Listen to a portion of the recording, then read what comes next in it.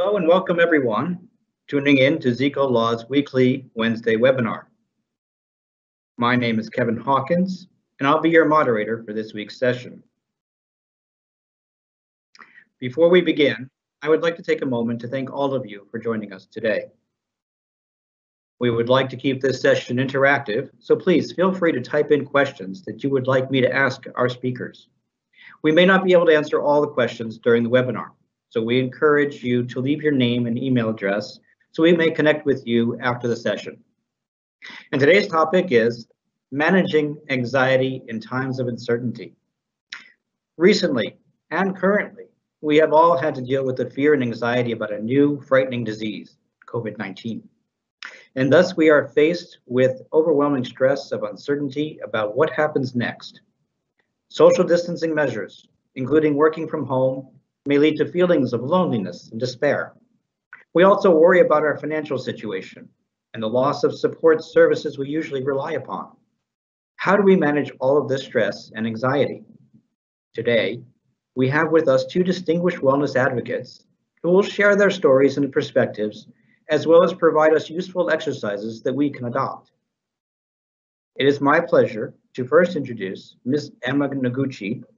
Emma is an executive and leadership coach who works with leaders from all sectors to increase their self-awareness, develop trust, and unleash their full potential.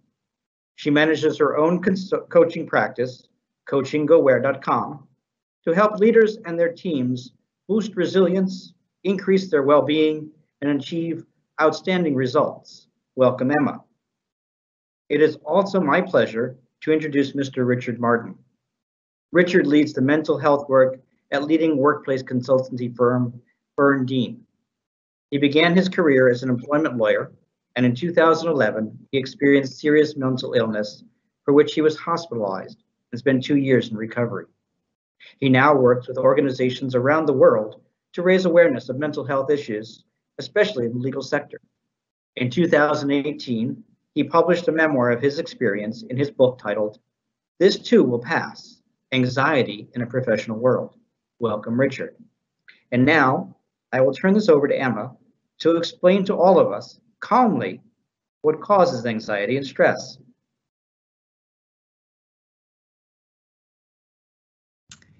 Thank you, Kevin. Let me share my slides. I have a few slides I wanted to show you.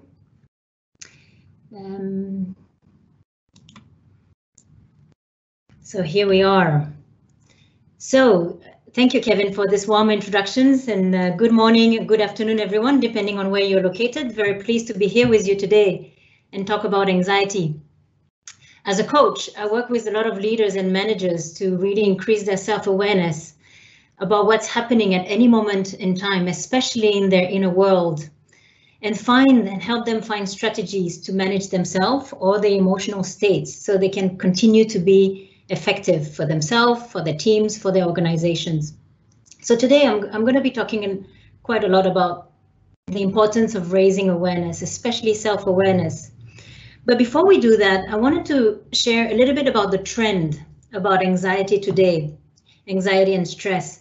So first of all, even before this whole pandemic started, employee resilience and mental health were already at stake in many organizations across the world. Why is that? It's because our modern world is changing at a faster pace than ever. It's highly VUCA, this is a new trendy term, highly volatile, uncertain, complex, ambiguous. And now with the advent of COVID-19 and this global crisis that has spared none of us, that trend has accelerated even further. And so with more and more employees working from home, having to deal with their children, do homeschooling, and of course, all the anxiety linked to the virus and our own well-being, our loved ones, as you can imagine, it's increasing the level of anxiety and stress. And as a result, it affects pretty much everything, our lifestyle, our performance at work, and people around us. Just in Singapore, where I'm located, I found some data about the amount of money Singapore was already spending for stress-related illnesses, and that was pre-COVID. in 2019, it was already about 3.1 billion Singapore dollars a year, almost 20% of the country's total health expenditure. Post-COVID, we don't have the data yet, but as you can imagine, that amount may have doubled, if not tripled. So it is a big deal that we need to pay attention to. But let's move on to really anxiety as a topic. And I want to start by debunking a myth here. It is actually absolutely normal to feel anxious. It's actually about being human. And actually, if you were not feeling any anxiety, I'd be worried. We see it a bit more as a signal that tells us you need to pay attention. Something is happening here, and we need to address that. Now, of course, feeling anxious at certain point in our life and our work is fine, but too much anxiety then could lead to stress or chronic stress, and that's where things can derail. So let's look at what causing anxiety, and this I've put some of my clients' examples here. Typically, demanding clients always asking me for more and more, or a spouse that is constantly criticizing me because I'm not at home on time for bedtime, or peers putting in more and more hours, and I want to get that promotion, and therefore I feel compelled to do the same and doing more. Or it can even be an inner voice. I'm not good enough, or I'm a fraud. I'm not. So all those could be cause of anxiety. And of course, the uncertain environment we live in, where we may lose our job, we may have to relocate back, or aging parents we can't visit because the borders are closed. So of course, this is just a few examples. There could be many causes that trigger anxiety in us. And of course, we have different thresholds. What causes anxiety to an individual may not be the same to another individual, and there's no right or wrong here, really. The most important part is really for us to be aware that when we have lost a sense of safety, of harmony, or inner peace, and we start feeling agitated, and that's really where anxiety starts. Now, I wanted to quickly touch upon what's happening in the brain and a little bit of neuroscience, and I'm going to keep it really easy. But it's important to understand that as human beings, we have an innate need for certainty. And that's come from our ancestors, the cavemen and women, that were constantly scanning for danger. Otherwise, they risk to be killed by predators. And therefore, our brain is really hardwired to constantly look out for danger. And we have different parts in the brain, but the primitive brain, or we call it the instinctive brain, is really that part of our brain that look for danger and that also needs certainty. And especially when our environment is full of uncertainty, when we don't know what's going to happen, that's where that part of the brain get really triggered. And typically we go either into flight, fight, or freeze mode.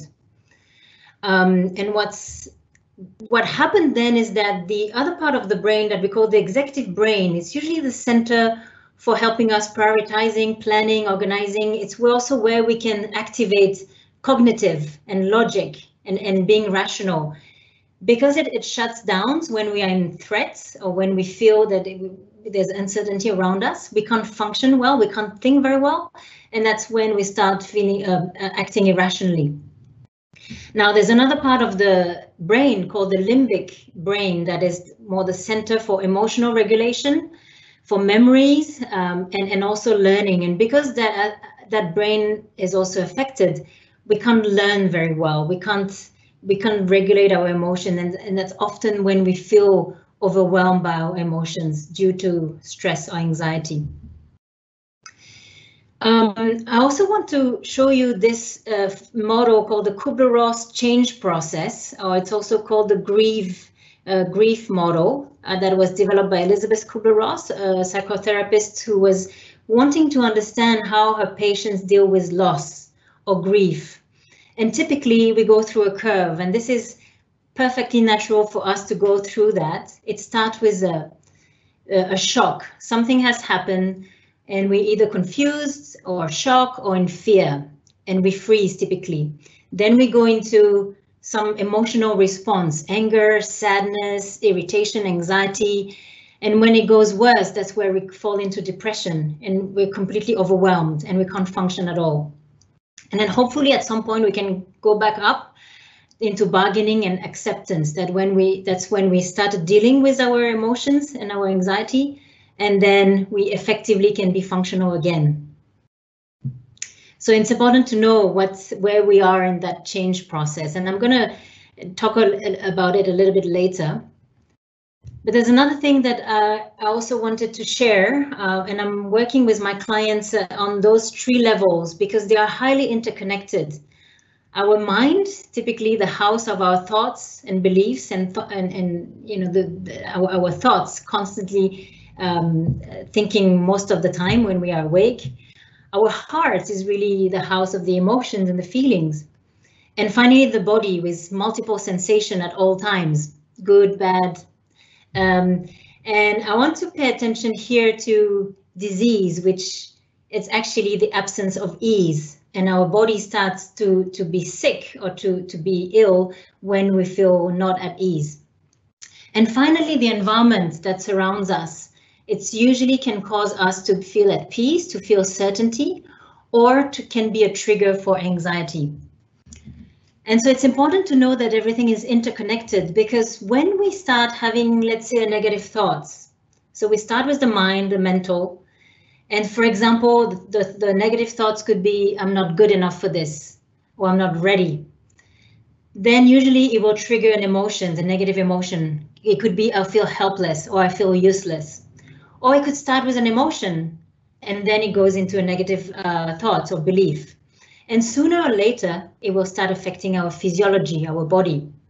We start having tension, poor posture, heaviness, migraines, and worse sometimes. So it's really important to understand that everything is really interconnected. And our environment, again, are we evolving in an environment that promotes us to be safe and to feel secure, or we need to address the environment because it's not helpful?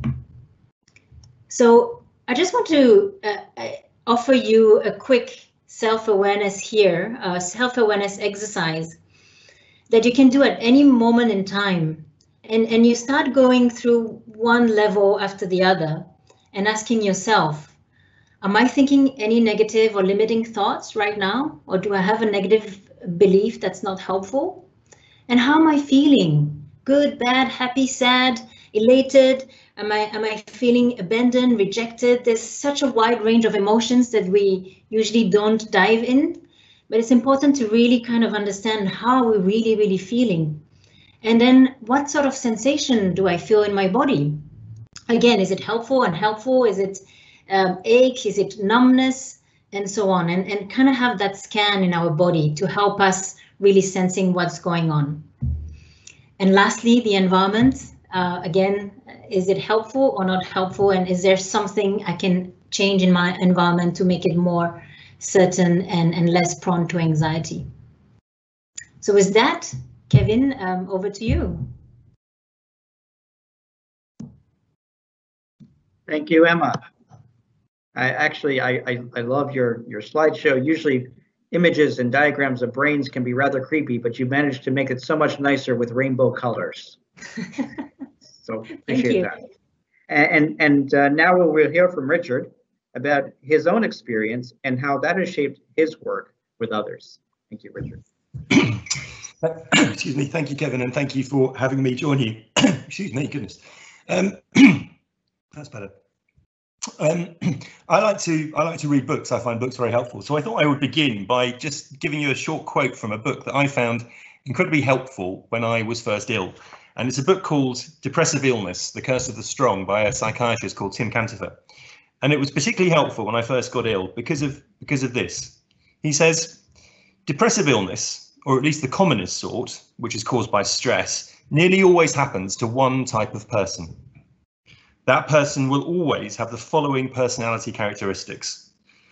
And I just want you to think about whether any of these resonate with you as I read them through. Moral strength, reliability, diligence, strong conscience, strong sense of responsibility, a tendency to focus on the needs of others before one's own, sensitivity, vulnerability to criticism, and self-esteem dependent on the evaluation of others. And when I read that, first of all, many years ago now, I thought, oh my goodness, that's me. And I know that it's also so many of the people I work with, the lawyers that I know. And Kanzapper goes on to say that this person is the sort of person you would turn to if you had a problem to sort out on which your house depended. They're a safe pair of hands. You can trust them with your life. Indeed, this person is usually admired, although often somewhat taken for granted by those around them. And people are usually pretty surprised when they get ill. But it isn't so surprising, because depressive illness is a physical condition. If you give a set of stresses to somebody who's weak, cynical or lazy, they'll quickly give up and they'll never get stressed enough to become ill. But a strong person, on the other hand, will react to those pressures by trying to overcome them. After all, they've overcome every other challenge they faced in the past through diligence and effort. So they keep going, absorbing more and more until inevitably symptoms emerge. At this point, most people would say, hang on, too much, give up, stop. So they pull back from the brink before it's too late. But the sensitive person, without a very solid sense of self-esteem, can't stop struggling because they fear other people being disappointed in them. And even more than this, they fear being disappointed in themselves. And so they keep going on until suddenly, bang, the fuse blows. And that's pretty much what happened to me. So I was a pretty good boy. I grew up doing what I was told, working hard. And by the summer of 2011, aged 41, I had a pretty good life. I had 3 young kids, a beautiful wife, a lovely house, a holiday home in Europe, in France. I was on the management committee of my law firm, and my next job was going to be running it. I was a school governor. I chaired a local community group. I worked in the church. I was doing everything because I was exactly the person that Kanzapper is talking about. The sort of person that I recognise now on a regular basis. I never said no to anything. I always said yes because I feared being judged by other people, but probably mostly being judged by myself. And I've been feeling under pressure for quite a long time, stressed if I'm honest, but I kind of thought that that went with the territory. And I was kind of terrified of admitting to myself or to others that maybe I wasn't coping. And so for months, maybe years, I've been experiencing what Emma's described in terms of those anxiety feelings, those stress feelings. But crucially, I wasn't doing anything to address it. I just carried on, trying a little harder all the time. And then one day it all blew up in my face and that of all of those around me. We were coming home from a holiday in France. I was driving the family around a motorway south of Paris. And suddenly, completely out of the blue, I felt desperately, desperately ill, that disease that Emma was talking about. But more than the kind of physical stuff, so the physical stuff was my heart racing, I was feeling very sick, my breathing was out of control, but more than that, my thoughts were completely confused. And all I could think was I needed to escape, I needed to get away from where I was. So I stopped the car in the middle of lots of lanes of fast moving traffic and got out and tried to walk to somewhere where I could feel safe, which of course isn't a good idea on a busy motorway. So eventually somebody stopped me and asked me what was I doing, and I kind of said, well, I don't really know. But then they eventually closed the motorway and I was able to get to somewhere safe and eventually kind of into hospital and medical care. And I guess I kind of went pretty much overnight, it seemed at the time, from being somebody who could cope with everything to somebody who could cope with nothing.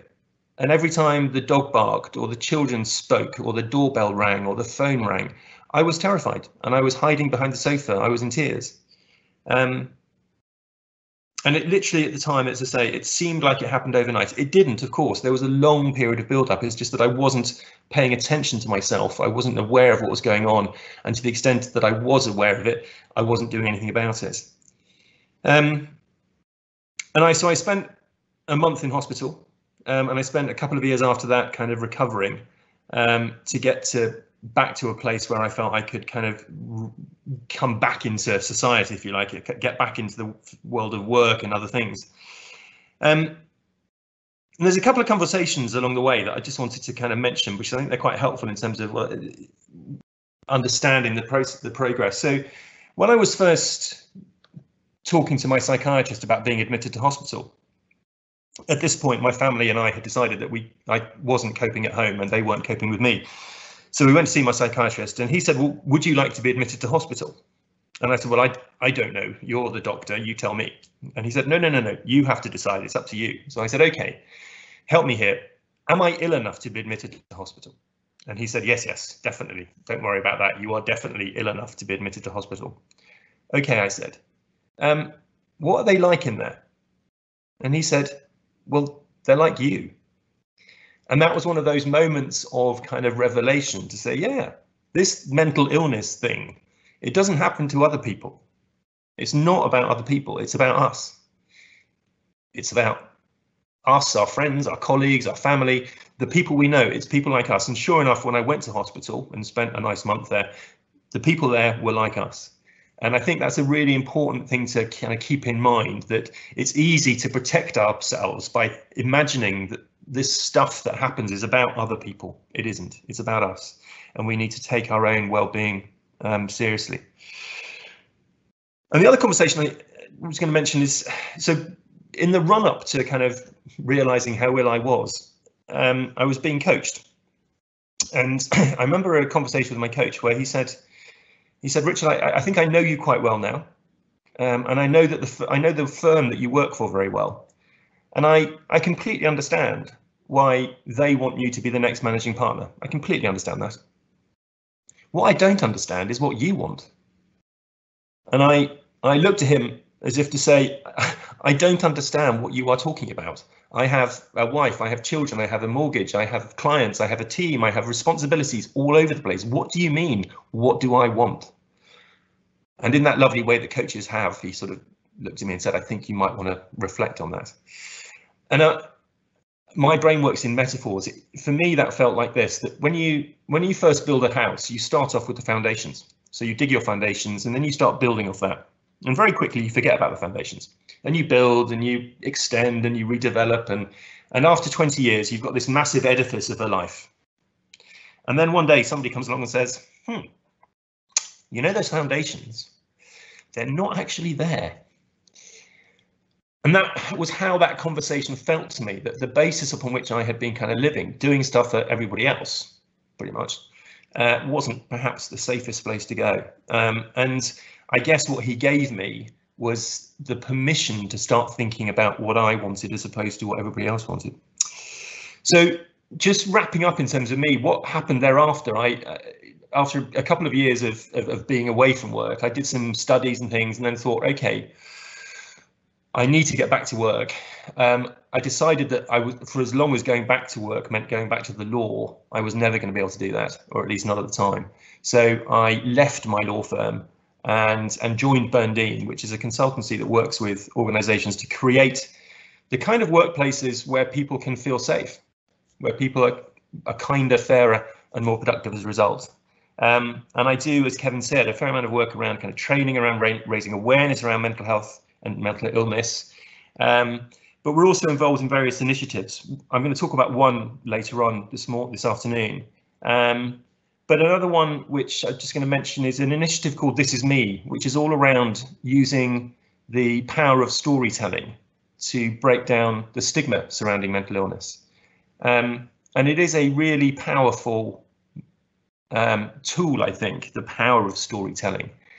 And I guess what I would say to sort of end this little piece is to say this, that there are lots of statistics out there around mental illness.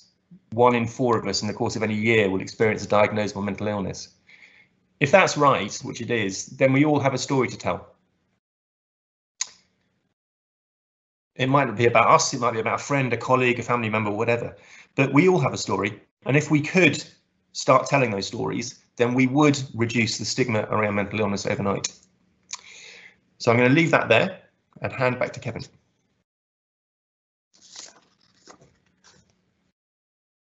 Thank you, Richard, for your very personal, very inspiring experience and discussing it with all of us today. Very much appreciate that. We do have some time now for a question or two from our speakers. So what I'm going to do is open up the question and answer session now. If I can put one initially to Emma first. Emma, it would seem that much of the way we respond to anxiety is also conditioned on environment, as you mentioned. As partners and senior managers, what can we do to foster a less stressful work environment? Great question, Kevin. And especially, I think we're in these new unprecedented times where we all work remotely, we can only see each other over video for most cases. It's really important to foster, to reinforce trust among colleagues, team members, and we do that by really paying attention to the conversations we have and asking ourselves, is the quality of our conversation or my conversation, let's say I'm a partner and I talk to my team on a regular basis, am I helping them being more secure? Am I ensuring that they are being heard? Am I listening to them and their anxiety and their questions? Or am I pushing more instructions and deadlines to them? So by really paying attention to the conversations we have, also maybe allowing more time to talk about what's going on at home. How is the whole situation affecting us, and let them share about that a bit more, and yes, and really being aware of the tone we use and checking in with them, their workloads, and co-creating the work together rather than really, giving them more work basically, which a lot of managers tend to do. I think it's really about paying attention and having more dialogue that fosters trust and connection, especially talking about the personal aspect of things. That would be my advice. Great, thank you so much for that. And, helpful to me and hopefully helpful to others as well. Richard, question to you. You've been able to convert your own experience into a pathway to helping others. What was the moment when you first decided that rather than just deal with your own recovery and issues, you could put that to good use for others? Gosh, thank you. I guess there would, well, I'll say maybe three things. First of all, there was a time when, which was sort of in 2013, where I realized finally that I had to start doing something to earn a living. I couldn't carry on not earning any money. I had a number of people who depended upon me, so I needed to do something. And going back to law felt too frightening. But then I guess there were two things. First of all, there's definitely an element of saying, look, what I went through was really horrendous. And if we can help people stop getting to that point, that would be really helpful. But I guess there was a realization that I'd spent 20 years as an employment lawyer thinking about what goes on in the workplace, and had seen it all through the lens of law. And then I'd done a load of personal work, but also study in psychotherapy and counselling. And I'd realized that actually the reason why people do stuff is because of what happens in our brains. And if we really want to help workplaces operate effectively, we need to understand this, and we need to be applying a lens that understands why people do the stuff they do. And so it was a kind of, for me, it was almost like there's an elephant in the room here. We're talking about workplaces, we're talking about the way people interact and the things they do, and how we can make workplaces more effective and safer and all the rest of it. Understanding this is critical to any of that. So I guess that was a kind of a real driver. And through that, helping people get to a place of being able to, I don't know, connect with their real selves and understand what they want to be doing in their purpose. Thank you so much, Richard. Appreciate that so much. We have time for one more question. We have a question that came in from one of the attendees, so I'm going to push it over to Emma, and then allow you, Emma, to go right into your second part of the session after this question. The question that came in is how to deal with anticipatory grief. What's the first word before grief? It's how to deal with anticipatory grief. So really pretty much getting anxious about what hasn't happened yet, that we foresee. That's a good question. Again, I think really being aware of the stories in our heads, the thoughts, and again, for most of the time, we can't help but thinking. I mean, I think we think, I can't remember, 100,000 thoughts a day constantly. But just by raising our self-awareness, by saying, okay, I have these thoughts, I have this worry of something that has not happened yet. And if we can do that, noticing what's happening in the brain and ask ourselves, is this helpful? Is there a way I can not think about it? And sometimes it's much easier said than done. I'm completely aware of that. But just being aware and say, okay, this is not helpful. It hasn't happened. Let me stay back in the present, because the future hasn't arrived. It doesn't even exist. So, okay, let me just focus on what's in front of me. And again, it takes willpower and, you know, kind of pushing away that thoughts. But the more you practice, the better you become at it. So that would be, again, notice it, being aware, and consciously pushing it away, staying focused to the present. Right, thank you. And in part 2 of our webinar, we're going to return to you now for some guidance on how we can manage our stress and anxiety in a productive way.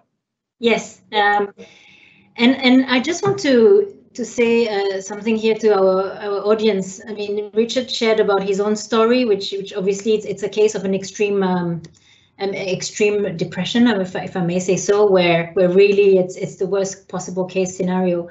And of course, there's a process, as I said, there's a process by which one goes through anxiety to high anxiety to chronic stress, and then to more worse consequences.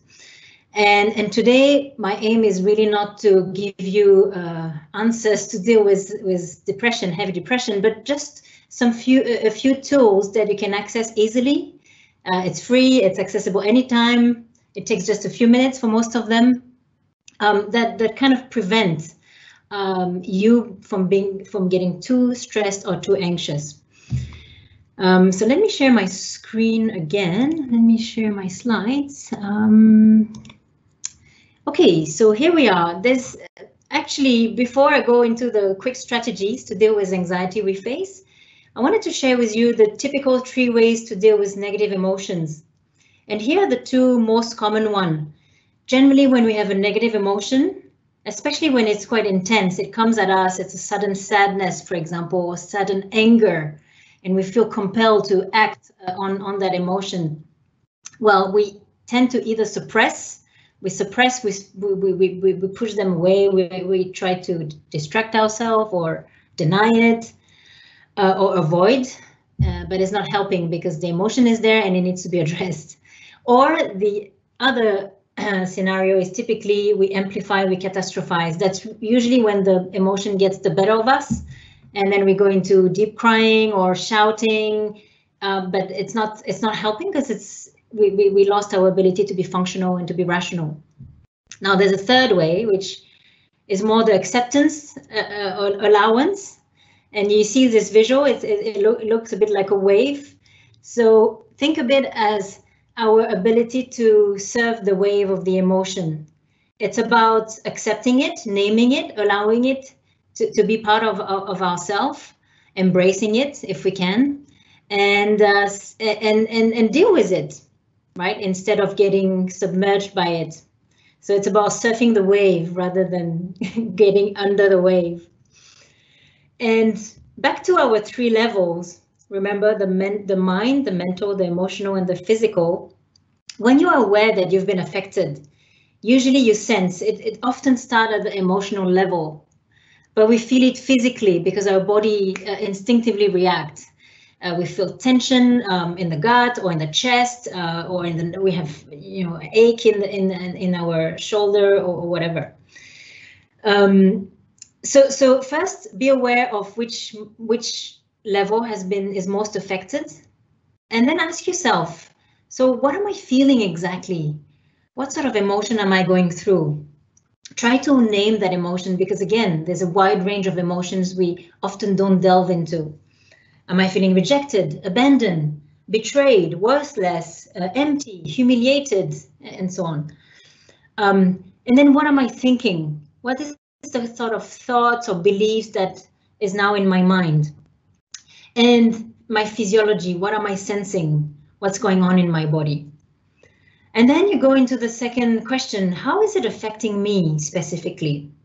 I have a migraine, I lost my appetite, I can't work, I can't concentrate, I can't focus, for example. So all those are good answers to these questions. Now look around, how is it affecting your surroundings, your colleagues perhaps, your spouse, your children, and how is it affecting your work? Then the third question is, okay, what is it that I can do? What is it within my control, a skill set I have, tools that I can tap into to address that? And if not, who can help? I don't know, my boss, I need to call him, or I need to talk to my spouse, or I need to see my doctor, or whoever. Find someone who can help with what you're dealing right now. And then lastly, what sort of action plan or strategy can I start designing to resolve this? If it's resolvable, if it's easily resolvable. So all these questions will help you to start strategizing about what to do. That again, if you're functional and you're able to think properly about it. Otherwise, really get some help. Now back to our change curve. Again, it's important. So I've mapped out the three different ways of managing our emotions. So typically the denial, we suppress, and a lot of us tend to do that because we don't want to see, we don't want to address it. Then we go into anger or sadness or anxiety. We can go perhaps into depression, and that's where emotions tend to spill out. And then finally acceptance, going back on top of the curve and surfing it and letting it go. So I thought in the few minutes I have left to do a simple exercise. And there's always, instead of me telling you the exercise, why not we practice it together right now? It's just going to take a few minutes. And basically, I call this exercise being present to the present, or the 5 S's. And the first step, so before we do it, let me explain quickly. The first step is actually stepping out. If we can step out physically, it helps. If we get overwhelmed, we can go for a nice walk in the park, or outside the house or the office. That's very helpful. But if not, mentally, you can still step out of your state. Then it's about slowing down and mainly focusing on your breathing, because that's the best way to just being aware of and being present.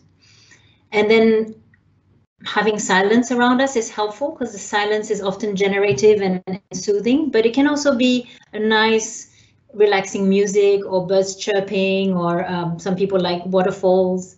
And staying still is important, whether you're seated or standing. Find a way to still yourself, still your body, because it will still your mind.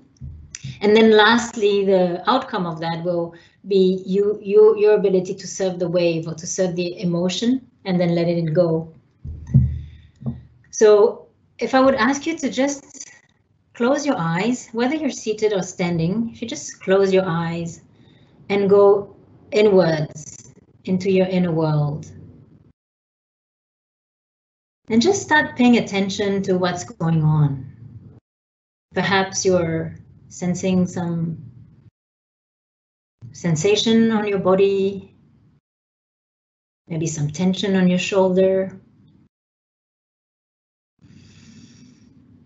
or you hear some faint sound around you outside the door you're in, or I hear the fan above my head.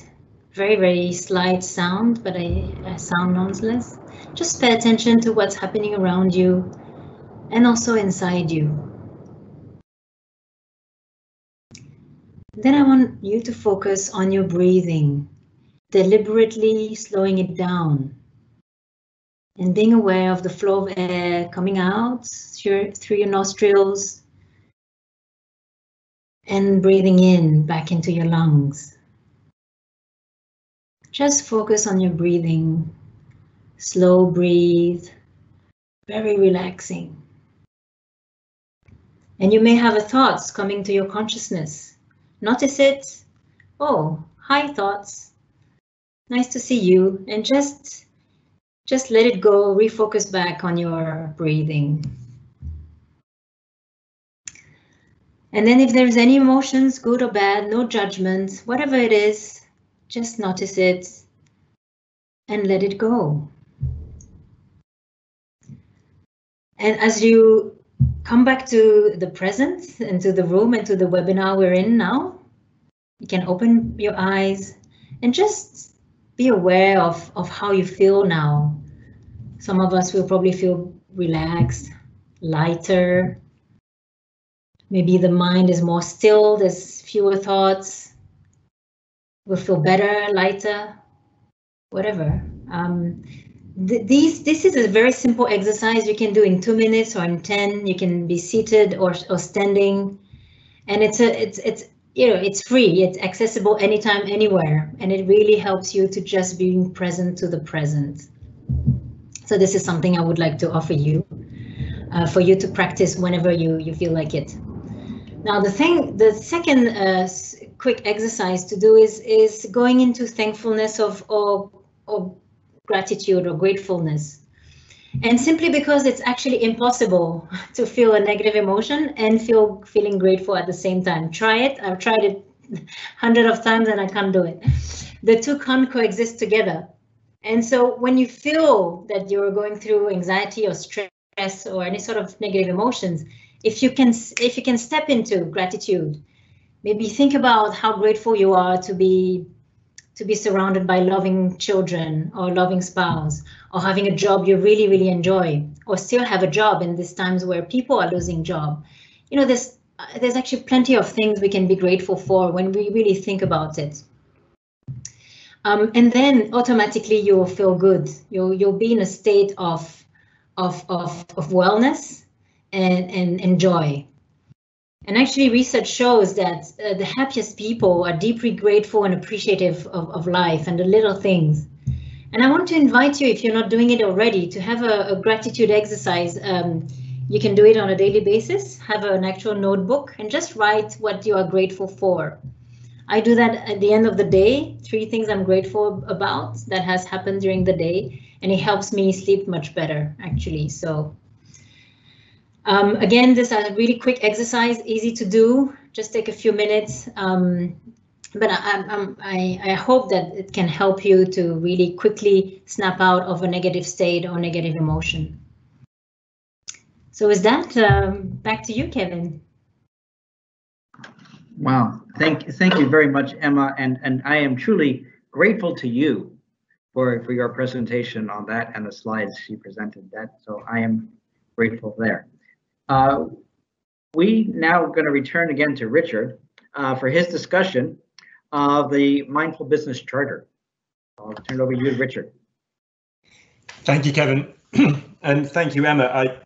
I feel relaxed and not ready to do a presentation across the internet. And I just want to pick up on one of those things that Emma was talking about right at the beginning of that piece around being aware of our thoughts, because well, one of my favorite kind of sayings at the moment for when I'm feeling a little bit anxious, feeling a little bit stressed, feeling a little bit overwhelmed, just because I think something, it doesn't make it true. And so often I find that the thoughts I'm having, because I'm catastrophizing or whatever it may be, the thoughts I'm having just aren't true. And it's too easy, I think, for us to assume that because we are thinking something, because it's occurred in our brain, it must be right. Very often, I'm afraid, what goes on in our brain isn't. So moving on, Emma was kind of focusing there on things that we can do to help ourselves. I want to talk about something that is about what organizations can be doing.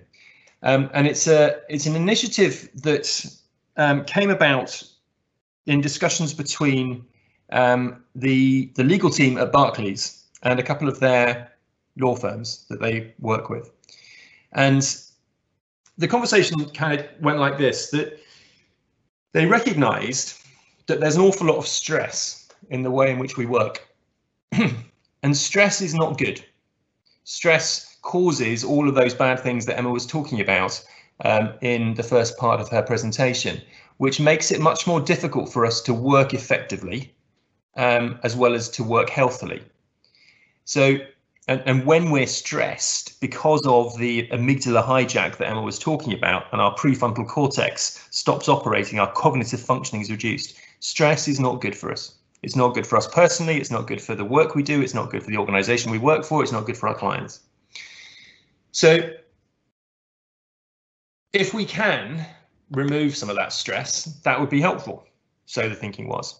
And then they thought, yeah, some of the stress that we have is just kind of goes with the work that we do, but some of it is unnecessary, and some of it is because of the way in which we work with each other, particularly service providers and their clients. And so if we could collaborate and talk to each other about what's going on, then we might be able to work out ways of relating with each other and working with each other that reduce some of the unnecessary stresses that go on, and thereby making our working culture both healthier, but also more effective, more productive, more efficient. So they came up with this idea of a charter, the Mindful Business Charter, and they wanted to make it very simple. They wanted to make it something that all organizations could say, yeah, that makes sense. And so they built it around 4 very simple pillars. The idea being that if we can focus upon these 4 areas, we can hopefully reduce that unnecessary stress, but emphasizing throughout the importance of this being a collaboration. So 4 pillars, and I'm going to run through them very briefly, but I'm sure we can circulate details after the session. The first pillar is all around openness and respect. Building trust and effective communication, talking to each other about how we're working and the impact it's having upon us. And this might sound revolutionary, but it isn't. Saying to a client, look, yeah, if you need this piece of work by tomorrow morning, I will give it to you by tomorrow morning. But please know that that will mean I will be working all night, and so will my team. And so if you don't need it for tomorrow morning, could we have a bit more time? Saying to a client, you know, when you do X, Y, Z, that causes me a real problem. So could you stop doing that, for example? And this requires bravery, obviously. And it began with lawyers, and I'm an ex-lawyer, as I said, and I know that lawyers are typically quite shy, quite cautious about kind of pushing back to their clients. But because this charter works on the basis of bilateral commitment, I know that my client is on board, and so that when I do say something to my client, I know that my client will respond in an appropriate way. So the first pillar about openness and respect. Second pillar is about how we communicate. And again, just kind of running through this very briefly, but thinking about meetings. Just, do we need to have the meeting? Who actually needs to be there? Can we make the meeting as short as possible? Can we have a clear agenda? Can we allow people to dial in remotely? You know, obviously we've realized in the time of COVID that actually most of what we do, we can do remotely. So rather than making people waste time traveling to meetings, let's make them virtual. Let's think about the time we're having meetings. So very kindly, ZICO have timed this webinar to coincide with my time in London, which means that I didn't have to get up at 3 in the morning. Let's be mindful of that. Let's be respectful of that. With our emails, just because I can copy everybody in the world into my emails, it doesn't mean I should. So think about who actually needs to receive the email. Think about when we're sending it. What's the impact of me emailing people at 10 o'clock at night? You know, that may work for me, but what's the impact upon the people receiving it? So a big emphasis here on just thinking, being thoughtful, being mindful. Rest periods. So we've kind of got to a stage in our working where we seem to expect to be on demand 24/7. And it was bad before COVID. I think it's got even worse now that we're all working from home and there is no kind of demarcation between our work and our home lives. And so this is really a call to change the assumption.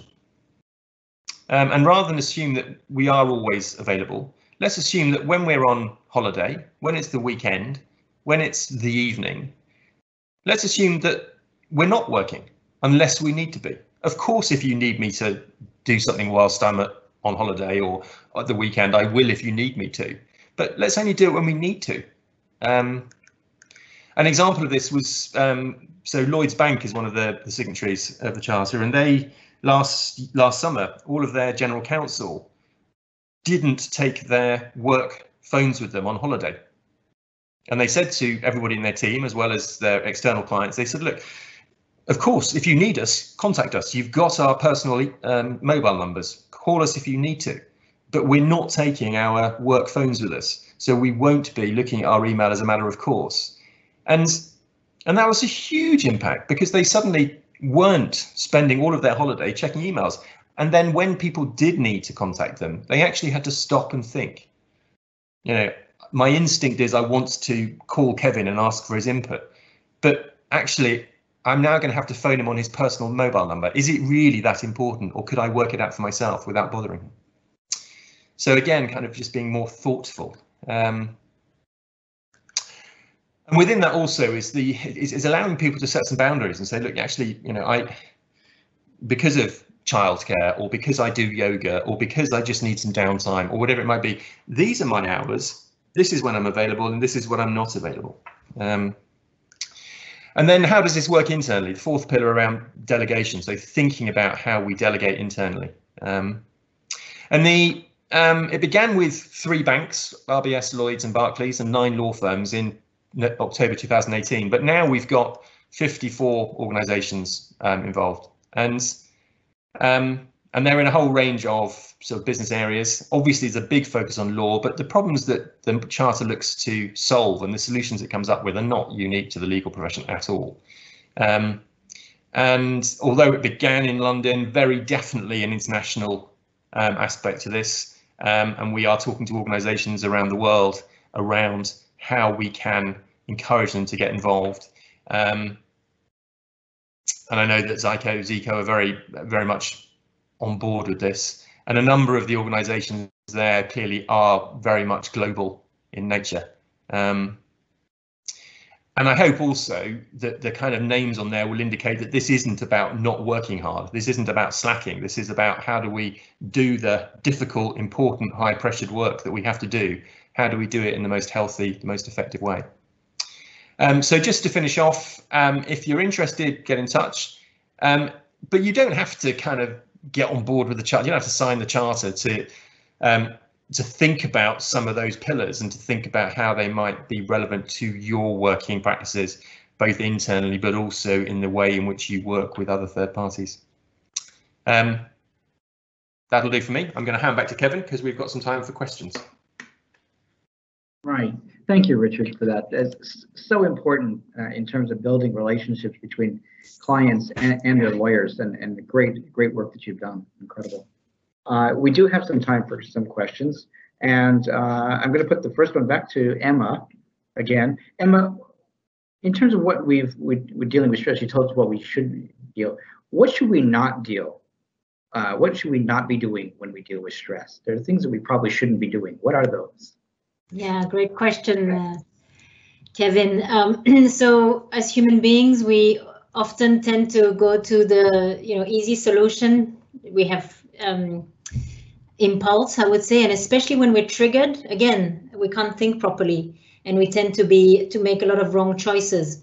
So stress and anxiety will manifest in different ways for different people, but generally we see a lot of people, for example, drinking too much or going to alcohol as a way to numb the pain or the emotions, the strong emotions they're going through, or overeating.